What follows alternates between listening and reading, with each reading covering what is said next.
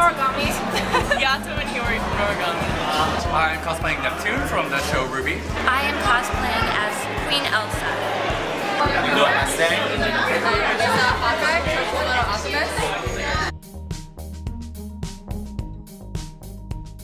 Okay, so long story short, my girl like passes out, like gets his tail. And her spirit leaves her body. And then my character is a stray god who's trying to redeem himself. He's a guy, he's a hunter. He goes from a different school from the main characters, but he's an overall cool guy and thinks of himself as a bit of a ladies' man.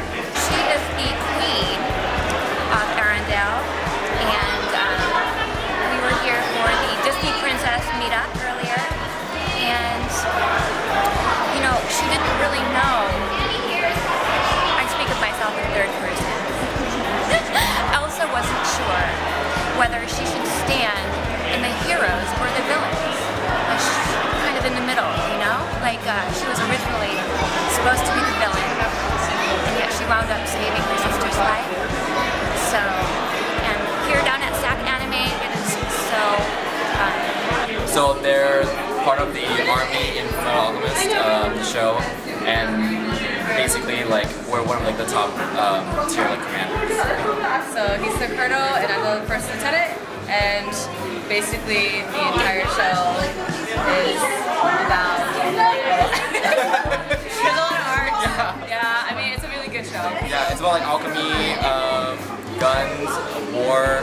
So fire, and sharpshooter. One of the symbols.